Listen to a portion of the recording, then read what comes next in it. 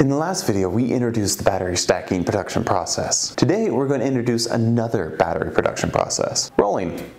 This video is going to educate you on the process and explain the difference between batteries that are rolled versus batteries that are stacked. Almost all of the cylindrical and most of the polymer batteries on the market are produced using the rolling method. The rolling method uses 4 layers of material stacked on top of each other, in the order of negative electrode, separator, positive electrode, and separator. They're then rolled into a cylinder. The Z-stacking method is a newer production method that utilizes cutout anodes and cathodes that are stacked layer by layer, in the order of negative, separator, positive, separator, negative, etc. These two processes have different advantages and disadvantages.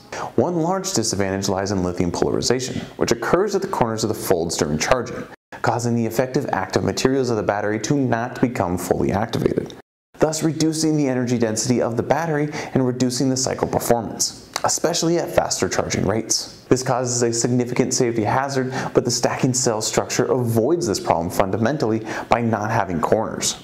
The surface of the poles is flat, the contact between the poles and the diaphragm is better, the interface reaction is uniform, and the capacity of the active substance is given full play. Due to the structure of the cells, rolled batteries have a lower discharge and charging rate compared to their Z-stack counterparts. This in turn affects the internal resistance of the battery. The different internal resistances will cause the battery to generate different amounts of heat, and the battery capacity to drop at different rates. Obviously, the stacked cells will fall more slowly. The stacking process is also equivalent to connecting multiple poles in parallel, making it easier to discharge high currents quickly. The rolling structure limits the creative ability of engineers, as the battery must maintain a specific size compared to the counterpart, where any shape is a possibility. In terms of production, the winding cell is much easier to operate and can be done quickly, whether semi-automatically or fully automatically. The stacking process is more complex. Most of the stacking process is currently semi-automatic.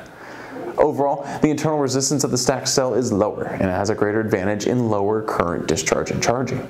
At the same time, it will not be restricted by the shape of the cells, and the fact remains that the stacked cells have a higher potential for further development.